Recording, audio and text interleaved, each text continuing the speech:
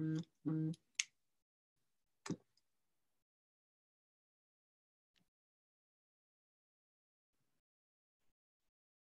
everyone. We're going to get started in a minute. We just want to give people some time to join, so please sit tight. Thank you.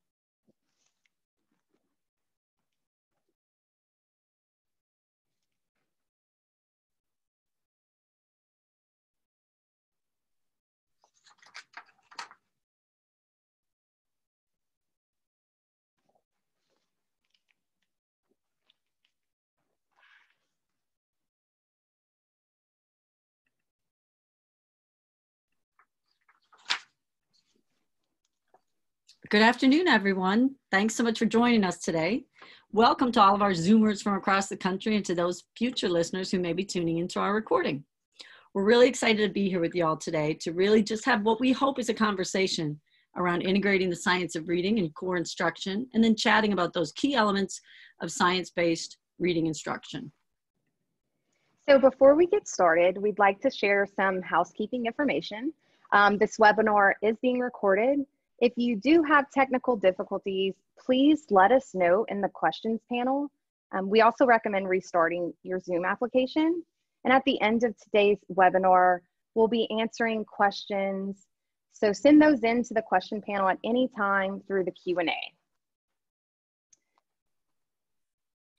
Now that we've went over our housekeeping information, happy Thursday, everyone. My name is Megan Maubert, and I'm a former elementary teacher from Louisiana.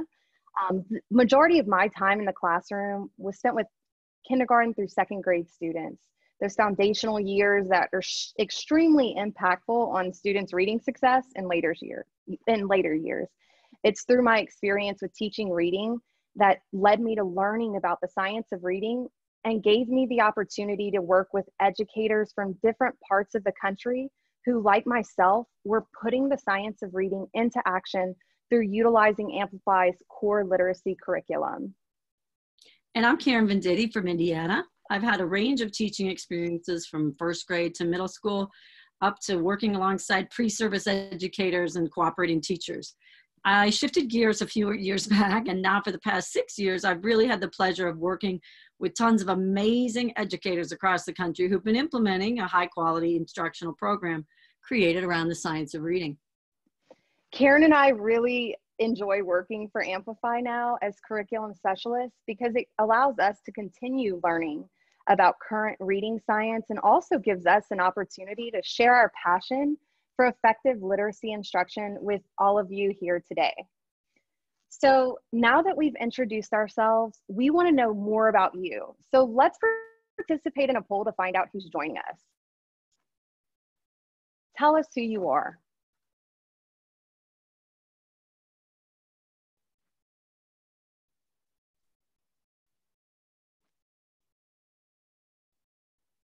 We've got lots of choices here, and we hope that we hit everyone on the call. Yes, absolutely. I'm excited to see who's here.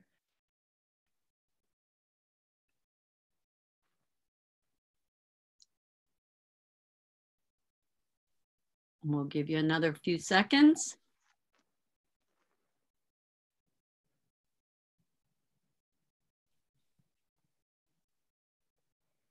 All right, it looks like we have a lot of participants here, Karen.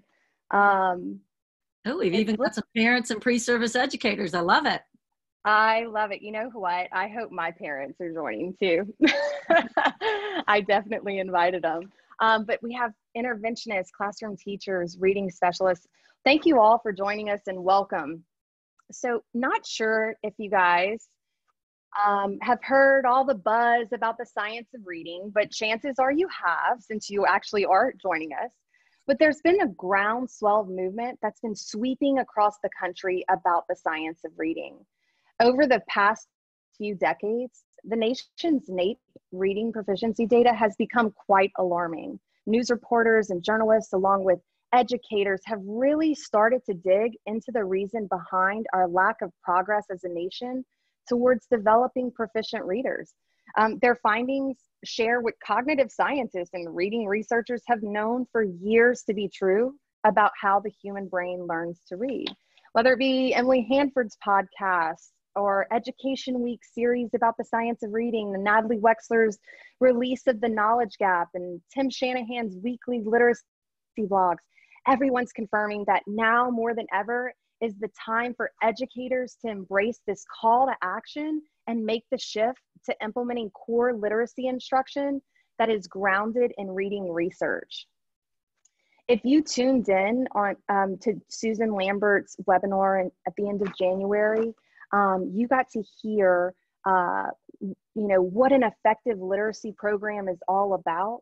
Susan really highlighted what the science of reading really means, the elements of effective literacy programs, the importance of connecting intervention and utilizing data to identify risk and monitor student performance to inform instruction.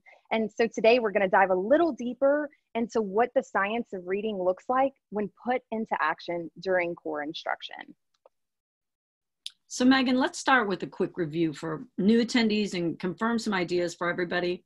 We want to just make sure we're all on the same page, because so many times in education, we throw out ideas and people have a different picture of what that means.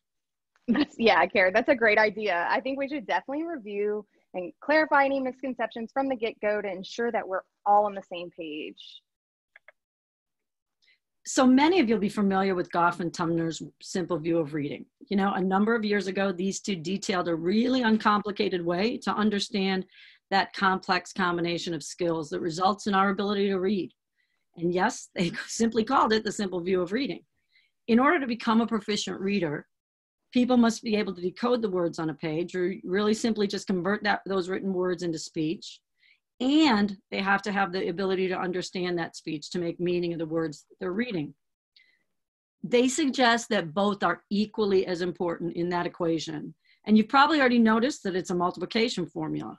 If someone is heavily deficient in either area of word recognition or the other side of language comprehension, we would insert a 0 value there, and that product would really end up being 0. So obviously we won't have reading proficiency with a 0 product. Any fractional number in either decoding or language comprehension would also result in a much lower value for overall reading proficiency.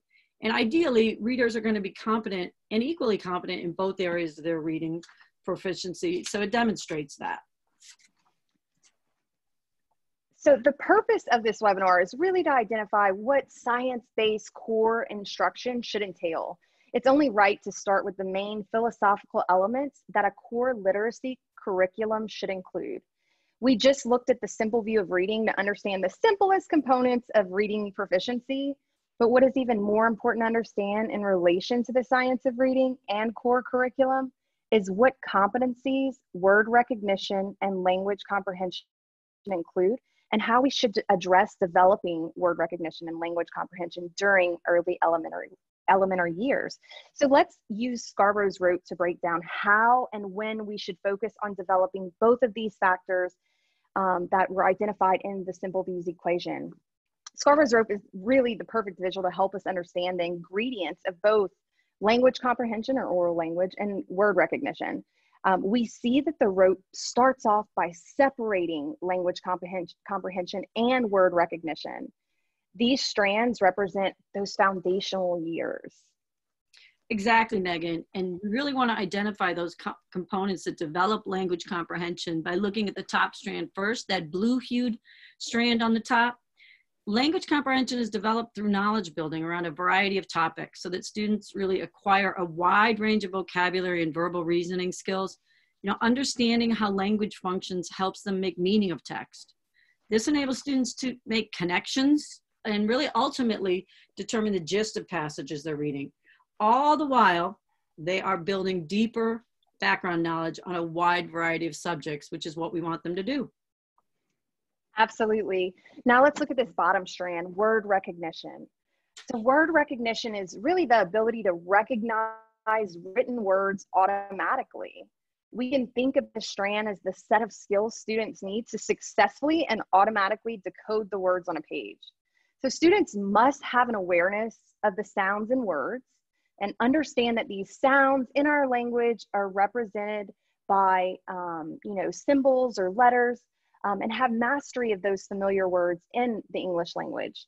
The more students are explicitly taught these skills and the more practice they have to develop these skills, the more likely they are to become skilled decoders who read with automaticity. And as students develop language comprehension and become skilled decoders, we can move along each strand and see that they weave together. Both language comprehension and word recognition reinforce each other, and when developed in a manner that places equal importance on both during core instruction, we can see that these strands are strong enough to integrate and produce a proficient reader. You know, Karen, this does not happen overnight. It requires instruction and practice over time. And in relation to core instruction, emphasis on developing both oral language and decoding should be equally as important in your daily literacy block. So Megan, all of that buzz you mentioned earlier relates to what literacy researchers have affirmed. You know, in a nutshell, explicit systematic phonics instruction is a non-negotiable when teaching students how to learn to read. In fact, many states have developed legislation that mandates the use of explicit systematic phonics instruction in those foundational years. So we'd really love to hear how this applies to you all. Please take a minute to answer our newest poll question. Are you using an explicit systematic phonics program in your school? So let's hear from our attendees. Only 2 choices on this one.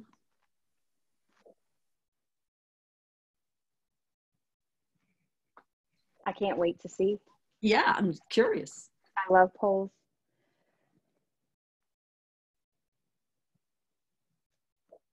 I'll give you a couple seconds more. Can't find the button.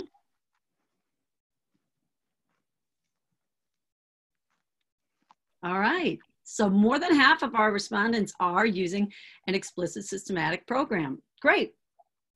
So we're all on that same page in terms of the word recognition or decoding side of the equation.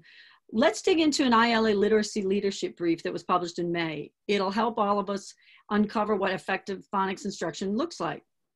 What we really hope today is that you will make note of these characteristics that we discuss to see if your program addresses all of them. And we'll revisit our list in a little bit. But before we do that, Megan, we included a quote from that literacy brief, and it's really one of the most impactful quotes we read. Phonics instruction is helpful for all students, harmful for none, and crucial for some.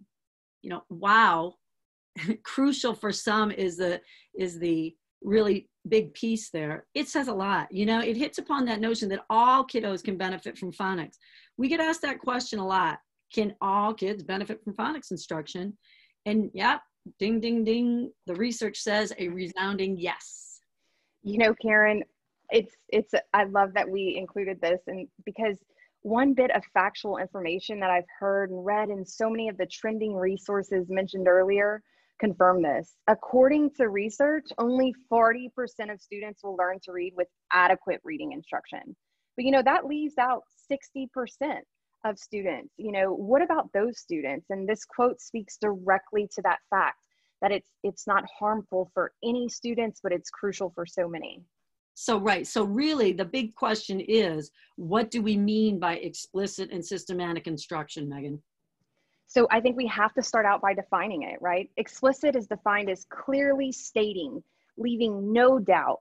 So in relation to what this looks like in the classroom, we would tell students as a teacher that the t sound is, as in today, is represented by the letter T. This direct instruction is so much more effective than the discovery method because it doesn't rely on those prerequisite skills that might elude some students given their different literacy experiences. And so tying that into being systematic, it really means we follow a continuum from easier to more complex skills. And we're slowly introducing those new skills to build on what's already known. This makes new learning more obvious for kids and easier for readers to understand and connect to what is familiar. We then review what's known and continue to add to that and continue that cycle of repetition so kids can internalize those skills.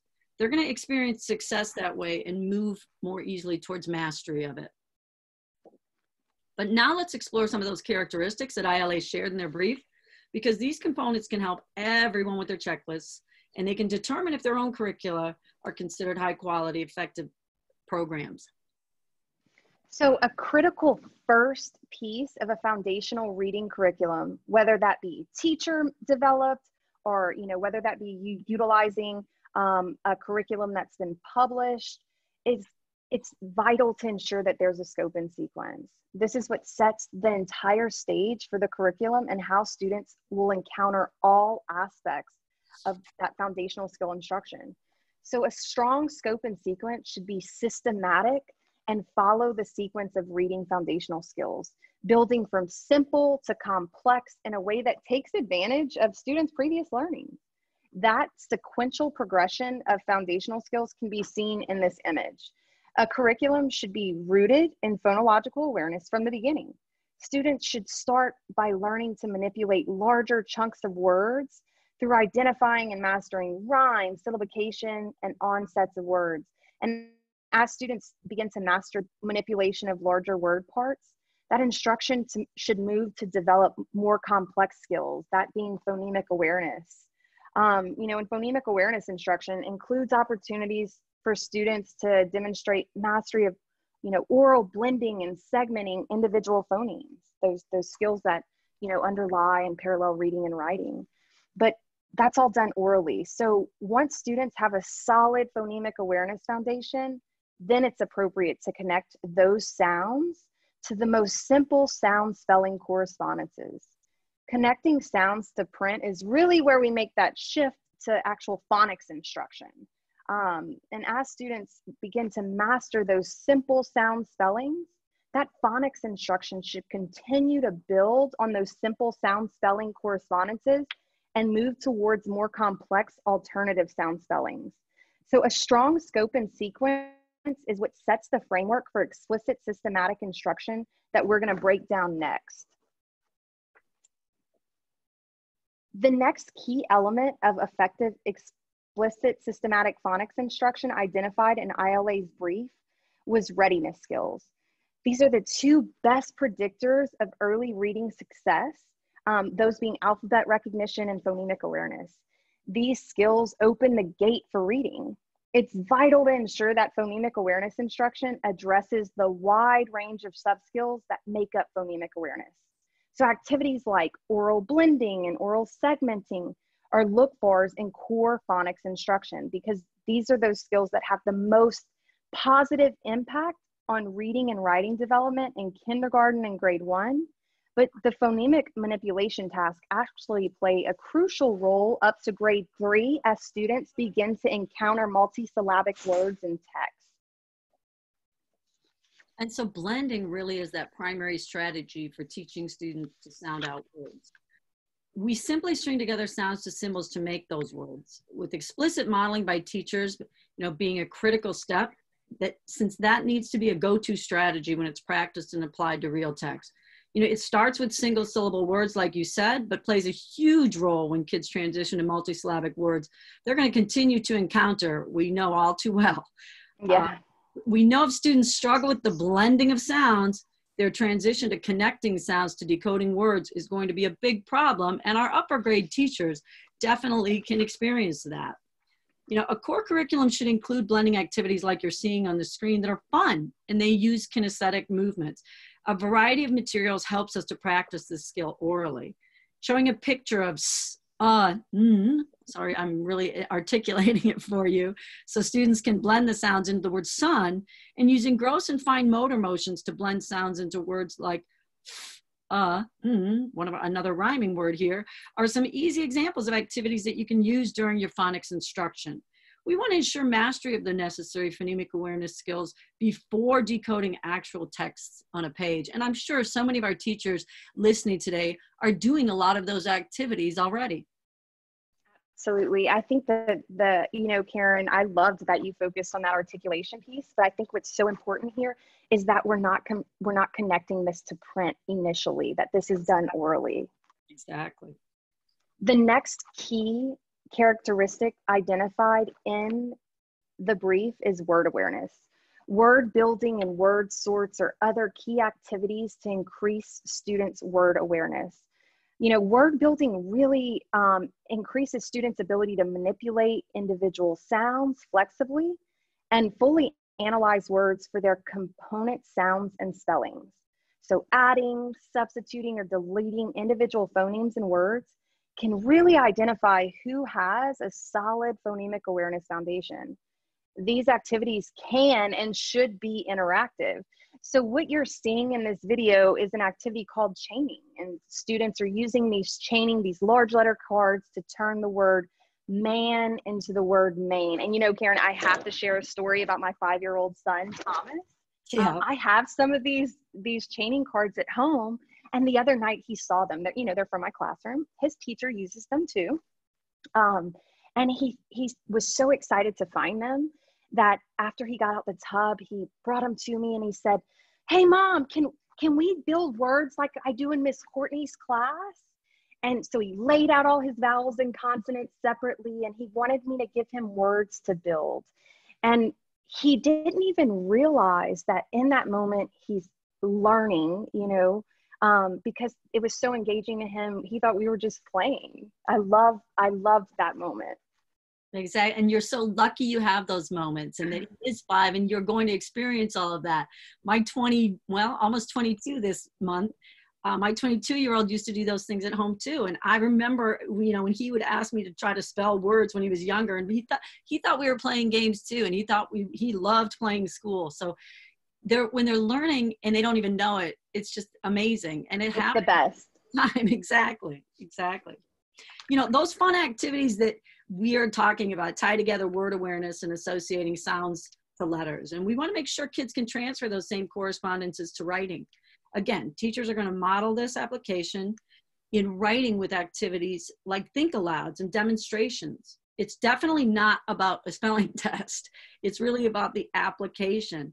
It's to measure kids' internalization, you know, and ability for them to apply those sound spelling correspondence, giving them increased opportunities to really try out their developing skills, to express ideas in a written form. And kids really want to do that. They always want to mimic what people are doing in terms of writing. That's where the real measure can take place here. And the activity shown here on the screen demonstrates how systematic instruction is applied in terms of practice. And students are connecting a newly learned vowel team, a vowel and the magic E there, to CVC words. It's something where they've had multiple experiences in practice already.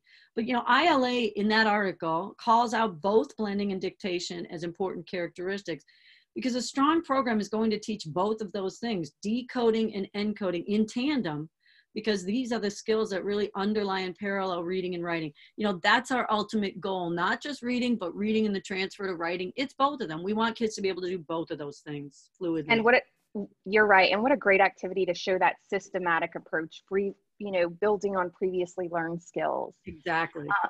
You know, the panel also stressed the importance of including high frequency words in that core instruction. And we know as educators, all of these high frequency words have to be mastered. Students who get hung up on high frequency words really don't have a shot of fluently reading. High frequency words should be practiced in text, in multiple reading activities, but the article also highlighted that we can't forget to monitor or assess students' mastery of these high frequency words in, kindergarten, first and second grade. And if there's a need for it after those years, then it's vital that we do that as well for those kids who are struggling to read fluently, because a lack of fluency can really impede comprehension. And the next characteristic is huge and something that really is the difference maker in students' confidence and self-efficacy around reading. If the goal of phonics instruction is to develop students' ability to read, then they have to, apply that in a connected text independently and have those opportunities to do so. Controlled decodable text, are also known as accountable text, at the beginning level of reading instruction helps students develop a sense of comfort and control over their reading growth, and should be a key learning tool in early phonics instruction, because this is where they get to apply those foundational skills that you have just explicitly taught during that core phonics instruction. And, providing kids with that connected text, we're giving them an opportunity to apply those skills that were just explicitly taught, like we were talking about with high frequency words. All of those things are tied in. It's through practicing those skills and those early readers are going to become automatic and more highly skilled decoders. When providing students with texts that aren't connected to the skills, the ones that they just learned, students rely on other strategies that may be counterproductive in the long run. And if attendees want to hear more about this, they can subscribe to Emily Hanford's podcast, Hard Words, Why Kids Aren't Learning to Read. She really delves deeply into that topic. And, people can also check her out with Susan Lambert, or one of our first Science of Reading podcasts as well. They talk about that as well. So, wow, that was a lot, Karen. It's no surprise, though, that the researchers found that the biggest problem with phonics implementation is the unbalanced approaches or haphazard implementation methods found in so many programs. Yeah, and hopefully everyone will be able to use this checklist to look at their current approaches to phonics instruction.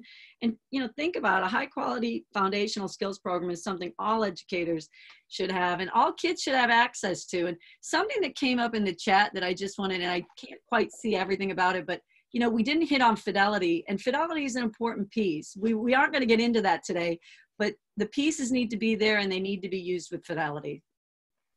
Yeah, what a great point. And you're so right, Karen, about what you stated about all, teachers and students having access to this, whether or not that the phonics curriculum you're currently using is teacher created or a program that your school or district has adopted, you can, or maybe you're looking to adopt a program, you can use this checklist to make sure that your phonics instruction is truly effective.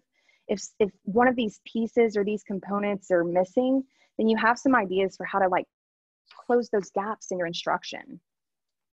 All right, Megan. So as we've already discussed, in order to become proficient readers, students are going to have both the decoding skills and the language comprehension competencies. So the ILA brief we just discussed gave us some great look-fors when determining what key elements need to be included. Now let's dig into the other factor that's definitely equally as important when trying to build proficient readers. And sometimes this gets overlooked a little bit more. And what is it? Language comprehension. So Megan, what exactly are the ways to build language comprehension in an age-appropriate manner? Let's talk about that. So, Karen, for decades, we've tried to teach comprehension as a set of skills, right? Find the main idea, find the theme, etc. But what research has shown is that these skills don't really transfer if students don't have the background knowledge or vocabulary necessary to make meaning of the text being read. So in order to develop language comprehension, developing background knowledge and vocabulary around a range of topics is the place where we have to start at the earliest grades possible. If we can expose students to a wide range of worldly topics and help them acquire vocabulary through the building of this background knowledge, then we are essentially developing their oral language. This is what constitutes the need for using a knowledge-rich curriculum as a part of core literacy instruction. Okay, now we're going to go back, make sure everybody's with us still. We want another poll question. We'd love to hear how many of you are currently using a knowledge-rich curriculum. Love hearing, yeah, from our participants. I can't wait to see the results. This is an easy one too. 2 responses. We'll give them a few more seconds to respond.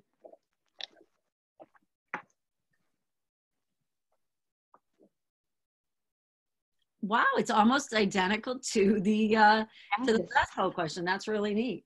Yeah, so 57% of our participants said yes, they are.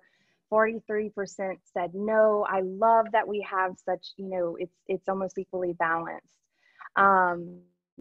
So now as we're going to continue with this, we hope you make note of the characteristics the knowledge-rich curriculum has to see if your instructional path addresses them. And we've composed a list from many of the trending articles and the books, all the things that Megan mentioned earlier, the buzz, to assist you in having some look-fors to either evaluate your curriculum, the one that 57% of the people were using. And so some of the key look-fors that you'll hear us highlight over the next few slides are on this slide. You know, we're going to look at a wide variety of topics, how that plays a role, building knowledge, that intentionality, that's a really key piece, how vocabulary plays into that, as well as the instruction that'll support the comprehension during the reading. And again, we also want students speaking and writing about that content. That is critical. It's not just us talking to them, but it's them applying what they're learning. You know, Karen, and I think the first place to start is right here. And this is an example of a knowledge sequence that demonstrates all of those points we just mentioned, or especially more so, you know, if you look closely at these topics in this sequence, you'll notice, you know, there are 9 to 12 different topics per grade level that are building knowledge and vocabulary, not just within grade levels, but across grade levels. This is intentional, right? These topics revolve around, if you look closely, like science, social studies, literature, different cultures, art. And I think the important thing to note here is like I said, that just the wide variety of different topics that you should be exposing students to, or a knowledge-rich curriculum would include. You know, having this many topics also allows you as an educator to introduce a new topic every 2 to 3 weeks. That's so exciting for kids. And when you see their excitement, it gives, you know, it's just so rewarding. It also eliminates us focusing on a topic for, you know, 8 to 9 weeks. You know, what about those students who aren't engaged in or interested in learning about that specific topic? And, you know, one thing I've heard from teachers is, well, what about the teacher who doesn't want to teach the same topic for 8 or 9 weeks? It's just such a good point. But Right. How do we do this in early foundational years, you know, especially when students are spending so much energy decoding and there's not much room left for comprehension? Also, if you look at these topics, they may not have those pieces of code to really actually decode the words on the page, right? So how do we do that? So it's not really uncommon for educators to be unfamiliar with this research that demonstrates that listening comprehension far outpaces reading comprehension until the age of 13. So Karen, I'm curious to find out, what is when you ask educators this question, you know, what is the most common answer you get? Like, what age do they think reading comprehension ability catches up to listening comprehension ability? Well, I'll tell you the first thing, when I usually ask this, they're not expecting a quiz question. So they're in more of a passive mode, but usually, you know, after we have a little conversation, yeah, it's usually they kind of guess age 9 or 10. What about you, Megan? You know what? That's so funny. It's the same. So 8, 9, and 10 are the most common. And I think it goes back to just the 3rd grade. Like, well, this is where students should be reading to learn at this point. And I think that's why we get that common answer. But, you know, this research always seems to surprise many educators, myself included. But it's also eye-opening and really gives us insight on how we can develop students' oral language in an age-appropriate manner, especially in early years. You know, those years where they're learning how to decode words on a page. We can actually eliminate the cognitive energy spent on decoding and capitalize on students' listening comprehension ability to build rich knowledge and vocabulary during core instruction through the use of a daily read aloud, a daily oral read aloud, you know, and we love reading to our students, right, Karen? Definitely, definitely. All right, so we want to give you a moment to read. This is the International Literacy Association's definition of a read aloud.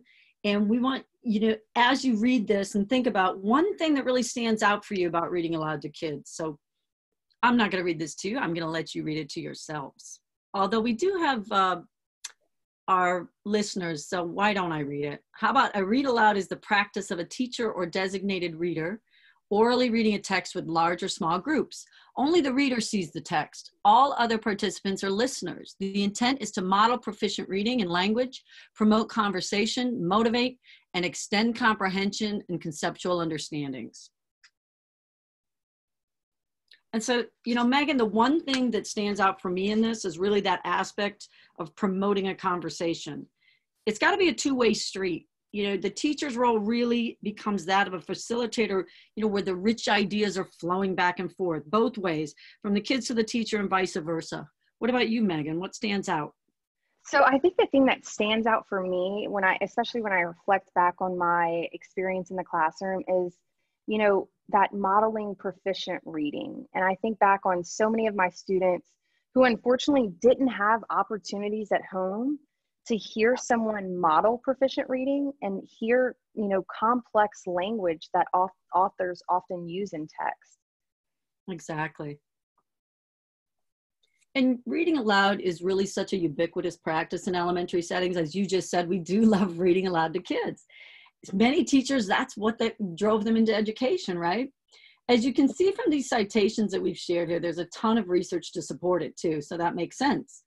Many of you are probably familiar with some of these researchers and all their findings. You know, it's not a coincidence that this research that we're sharing here closely aligns with that definition that that I read to you.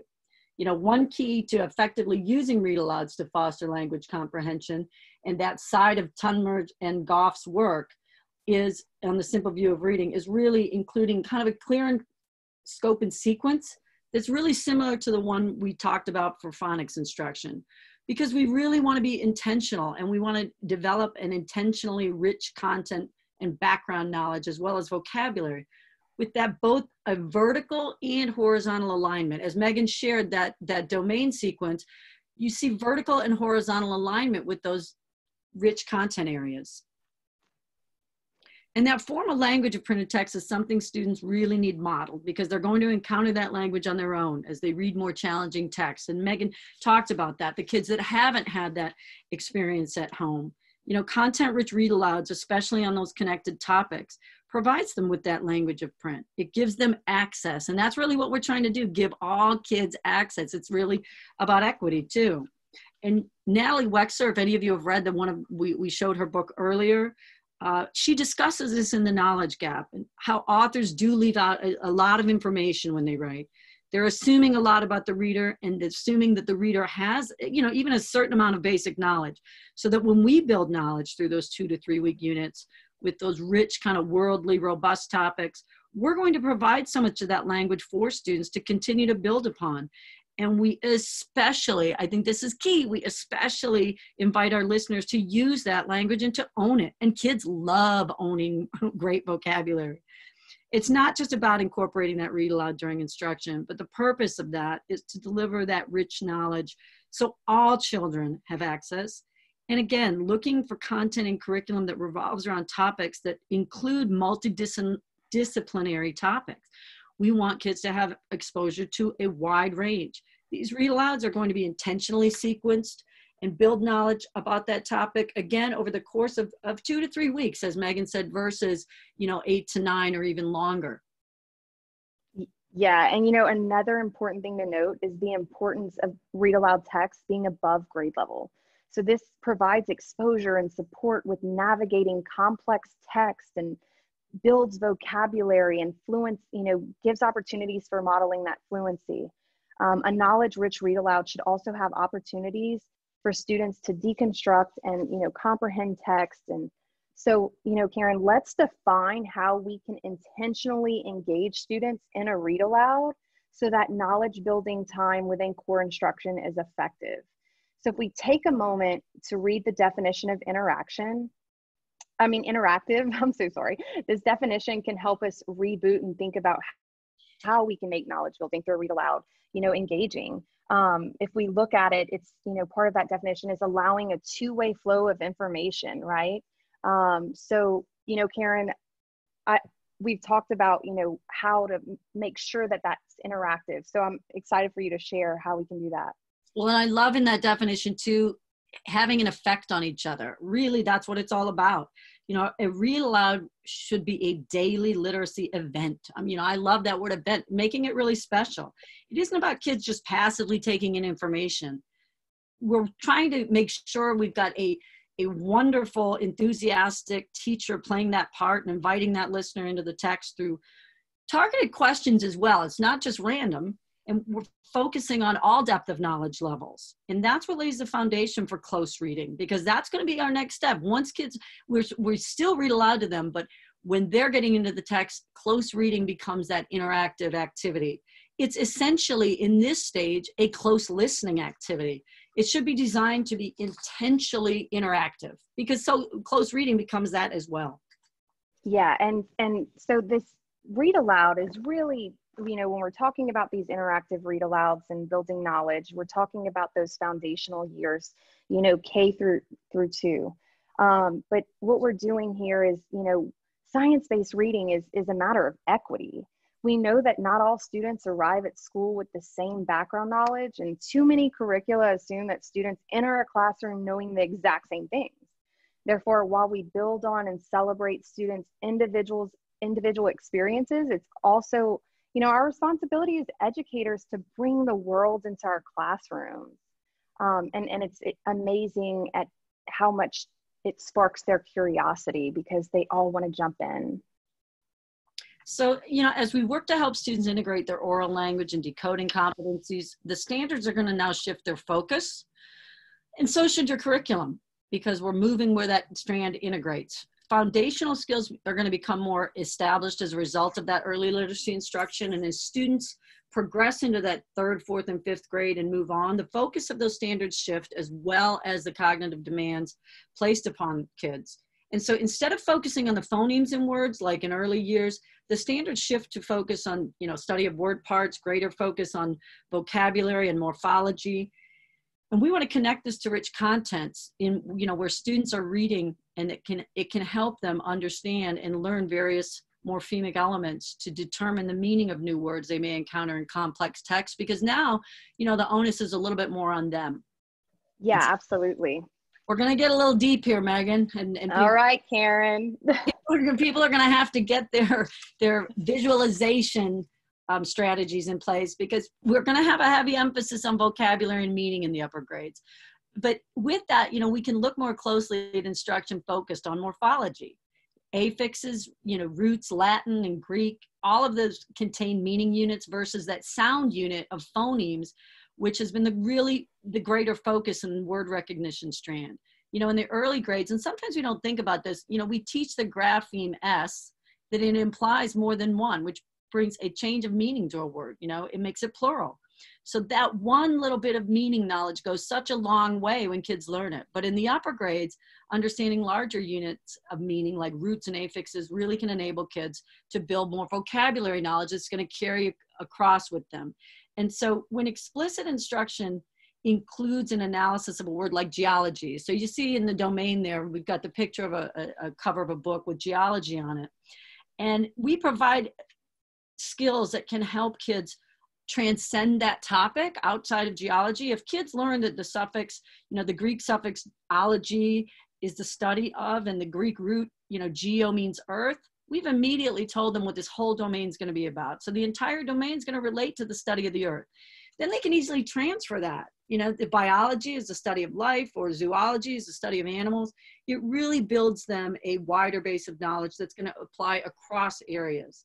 In whatever content you're teaching, you know, you should include a variety of activities tied to that rich content instruction based on vocabulary and morphology that really helps kids go deeper. Yeah, so as we moved through this information, hopefully we've helped you identify some key look-fors when determining how to incorporate, you know, a knowledge-rich curriculum into your core instruction.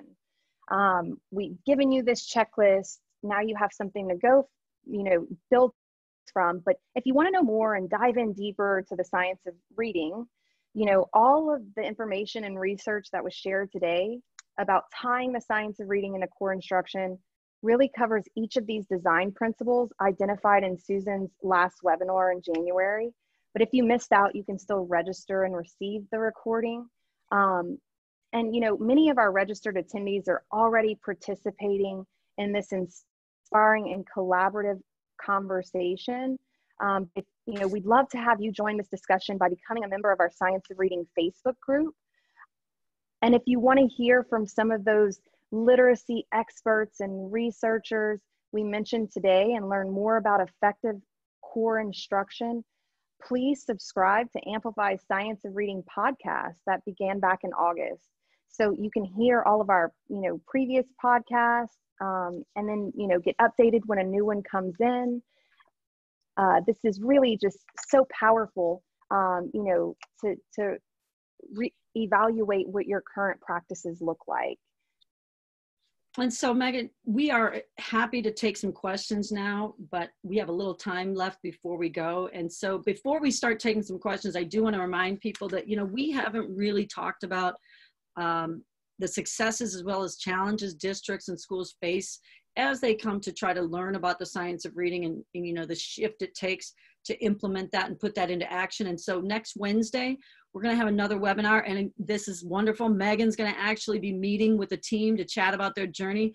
And so Megan, why don't you share a little teaser for everybody?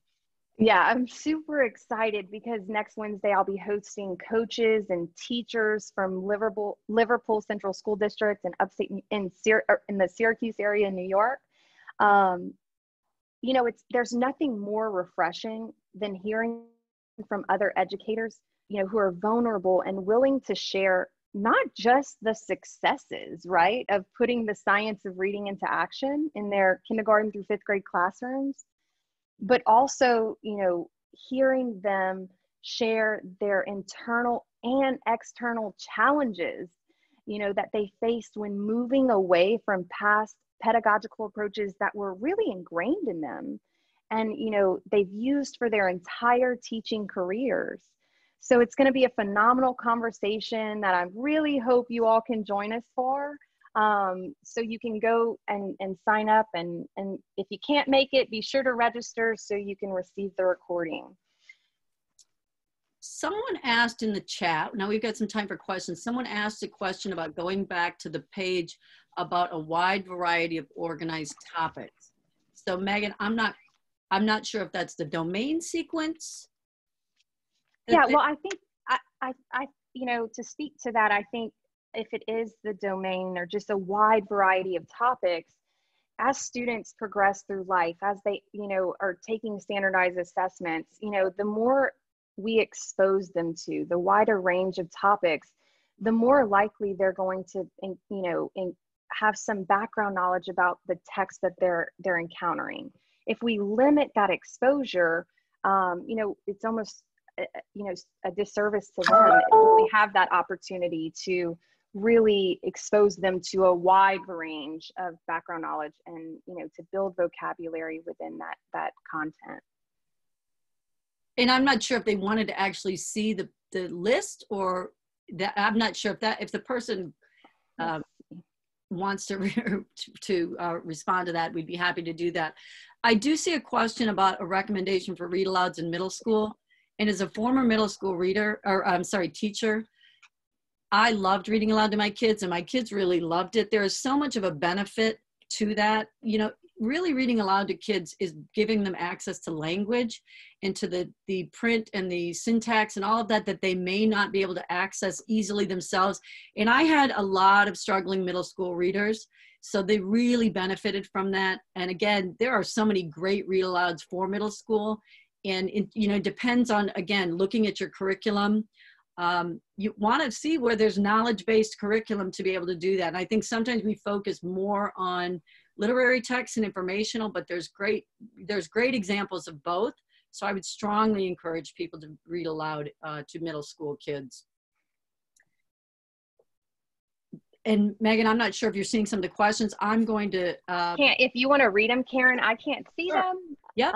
We've got a second-year reading teacher here interested in the pros and cons of using Dolch versus Fry sight words. And I know Megan will be able to share about that. She's using one of them versus the other. But I think Megan will talk to you about the decodable aspect of sight words. Yeah, so I think when we think about, you know, high frequency words, if we're using an explicit systematic approach to teaching phonics, or, you know, those foundational skills, those decodable words will become automatic practice because of that solid phonemic awareness foundation that would have been established. But in regards to, you know, high frequency words that are not decodable, those have to be explicitly taught. And so we don't get, you know, so like we said, you know, readers or students don't get hung up on those. But as they're taught, explicitly taught those irregular high frequency words, they have to have opportunities to practice those as well in text. Okay, and we've got another question from a 4th grade class. Is having the book up on the screen during a read aloud wrong then? I often have one copy up on the screen so they can read along with me to see where I speed up, slow down, put emphasis, etc. Meanwhile, I walk around the room as I'm reading. You know, I absolutely think that that's appropriate. You know, at 4th grade, students have gone through mastering those foundational skills. And so when we think about, you know, age appropriateness, them following along in a text is definitely developmentally appropriate as you're reading aloud. And the purpose of a read aloud in, you know, 4th grade is, you know, obviously to build the background knowledge and vocabulary that they're going to need to access, you know, the text that they're going to read independently after. Do you agree, Karen? Yeah, I was just going to add to that. I think that when you're thinking about, do I have print in front of kids when I'm reading or not, it's all about the cognitive demand that you're trying to focus on for kids. Are you really, you know, because if they're working on the text level, it's a decoding level, right? They're looking at the text and trying to decode. And so it all depends on your level of students. And I think you can determine that. So it's really your, and as Megan mentioned, your purpose too. But sure, at 4th grade, if they've mastered, if you've got that foundational skills in place, if you've got an explicit systematic phonics program in place where they've hopefully been able to master those skills in grades K to 2, and they're coming to you with a mastery of the sound spelling correspondences and they're able to, then sure, I mean, why not? They're reading along with you because you're giving them text that they can read. Absolutely. I just saw I did see a question in the chat. I can see the chat. Which reading program is Lunch Trades from? Oh, is that the one you shared? Yeah. So that was the connected text slide. So that is a decodable reader from actually Amplify's core literacy curriculum, core knowledge, language arts. So that you got to see was our connected text. And that was actually a kindergarten text.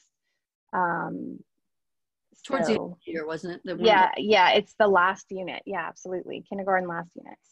So all the screenshots that you did see came from our CKLA curriculum. Great. Do we have any more questions coming in, Karen? I'm just seeing, I'm actually kind of off screen. Mm-hmm.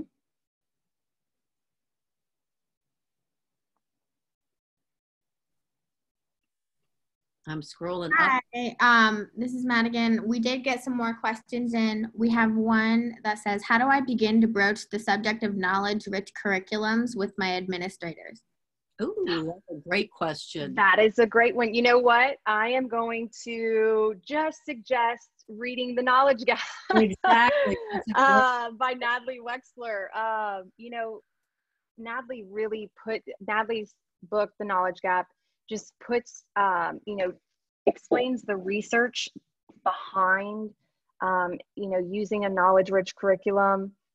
She compares a classroom that is using a knowledge-rich curriculum to a classroom that's not.